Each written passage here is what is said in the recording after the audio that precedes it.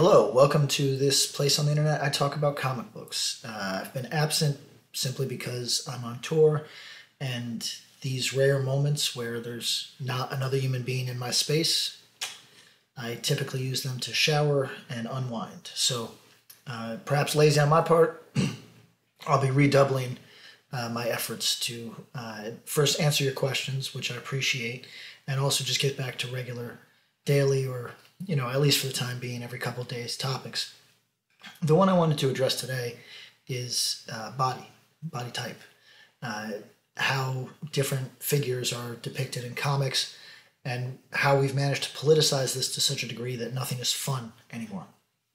Now, I don't want to take anything away from the discourse about the over-sexualization, some would argue, the sexism, others would say. Whatever the case, I'm not saying that those aren't worthwhile conversations. What I am saying is that they're conversations that have been very thoroughly tread at this point. That lands us here, where there's a great effort to not offend.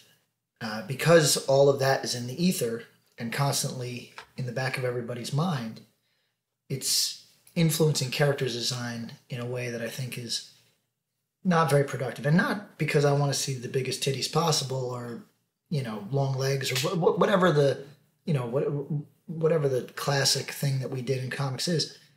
It's not because I need to see that. It is, however, worth saying that there is something to imprint.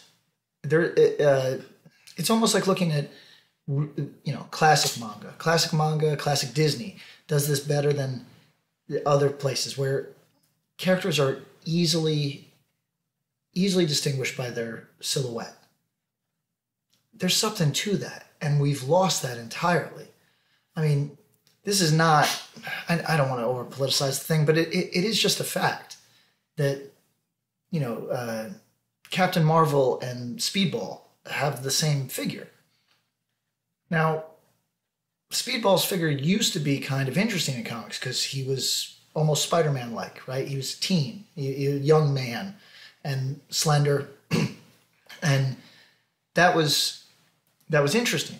That was in contrast, right? And I think that that's maybe where we're going to arrive with this, is that there just needs to be a healthy contrast between figure shapes and different body types, right? So nothing can be off limits.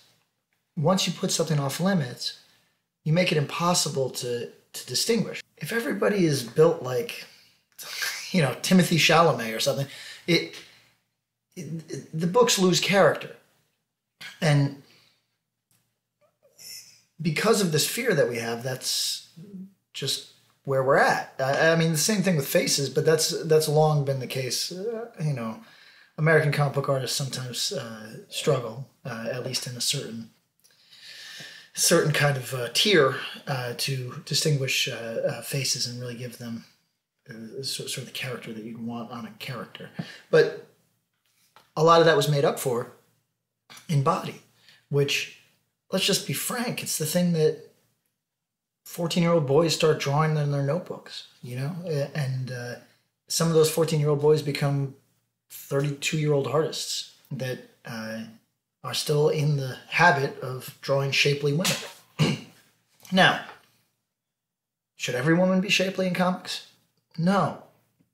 But we also don't need to see everything as a reaction. It is so damn tiring to see the same arguments year after year.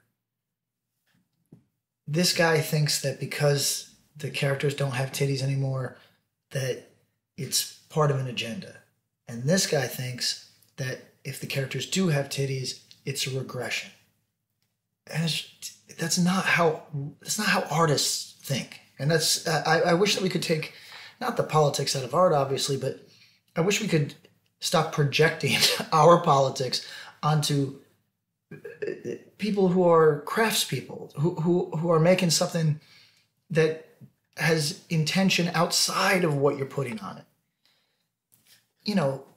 I work with a couple artists who are just dyed in the wool. They love the figure. They love form and they love exaggeration. They could have worked in caricature. They could have worked in kind of that exaggerated cartoony. And instead they arrived at this kind of familiar comic book form that we all love. But there is a cartoony element to their shapes. And if you attempted to neuter that in whatever way, I don't know what's gained, right? Right now, certain publishers seem committed to not risking offense. And in doing so, they're pushing away one type of reader, obviously, who believes that it's calculated, that they're trying to engineer something, right? And maybe that's conspiratorial, but it is what they think. So you're pushing that person away. And okay, maybe you say, but I don't want that person as a reader. Fine. I mean, you're a corporation. Maybe you should. You know, I don't know if it's your job to judge people. It's probably more your job to sell things. But let's say that the thing that they want, you're not comfortable selling. Okay, fine. So you're also, I believe, at the end of the day, just taking the icing off of the cake.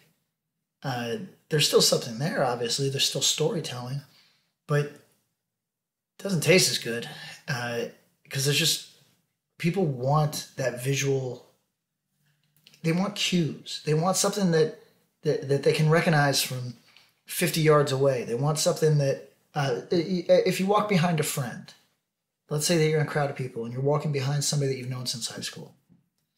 You don't need to see his face. You can just grab his shoulder and say, hey, you know what I mean, Terry, what's up? Because you know his walk. There's something to that. Not every character needs to make you feel like a friend. Sometimes there's somebody who's walking, oh shit.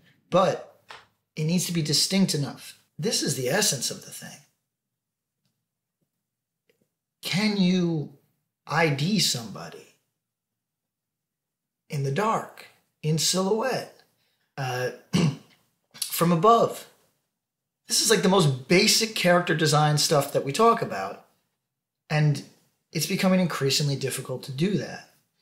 So I don't know to whom I'm speaking at this point because I'm probably preaching to the converted in some ways, but I just want to say that keep the politics in comics all you want, but let's not make them fucking stupid, right? Let's not make it so, oh, boobs mean right wing. It's idiotic. It's fucking stupid. Like, that's not a thing.